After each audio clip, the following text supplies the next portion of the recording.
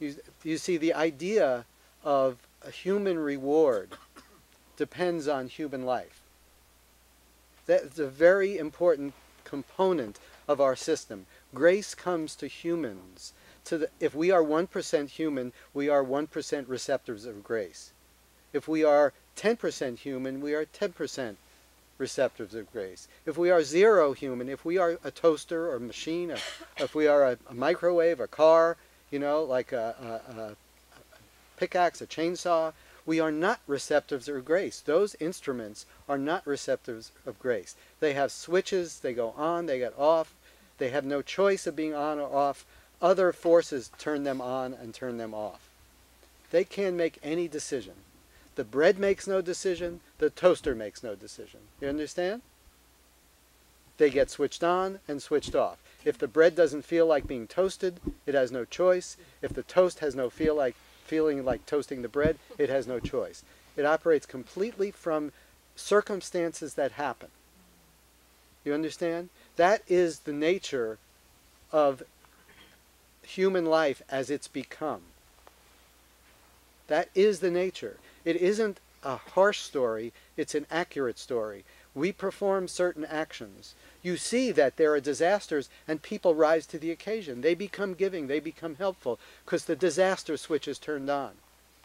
Without that, then the disaster switch is turned off and those qualities are gone.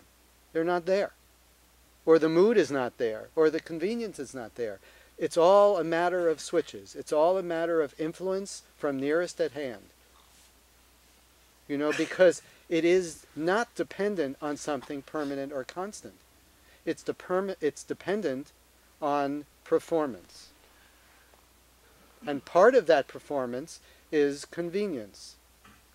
But sometimes you will go tremendously out of your way if the reward to that performance is acceptance and acknowledgement of that performance. So just because a person does a lot of good things, or a lot of things that could positively affect other people, and they are tireless, that only means they may be more needy to have more people acknowledge what they do. But it is not the relaxed giving of essence.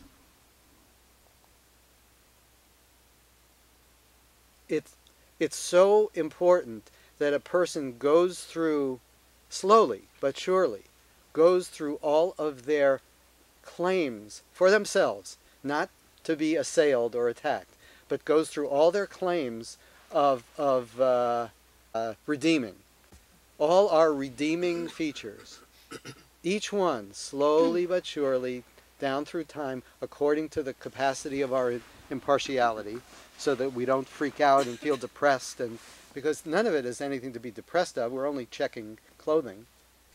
And we feel, we go through each one of our performances and see that there is no redeeming good in it. It's all self-serving, all self-serving. It doesn't matter how helpful we are. It's self-serving, self-serving, self-serving.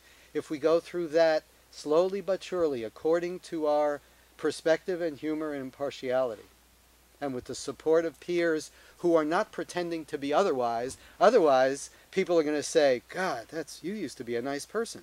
You're not such a nice person anymore. Rather to see people who will say, God, it's really good to see you letting down some of that phony performance. Traveling companions become so important because how can you let down with everybody else who's performing? You can't. The peer pressure is too great. But slowly but surely, we have to erode that illusion. And as we erode that illusion, little cracks happen. And through that cracks, flashes and views of that simple essence come forth. And that bolsters up our energy to go forth and removes the depressed feeling and the self-dislike and all that stuff that came from our first few views of I'm not what I assumed myself to be. I'm not what I imagined myself to be.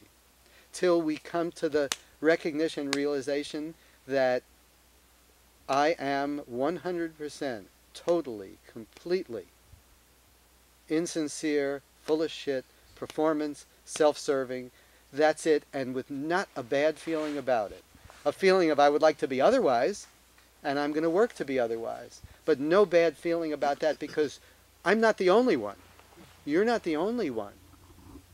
You're in a support system where everyone is acknowledging the humor of this situation, of a world where people are giving each other awards for their self-serving gestures.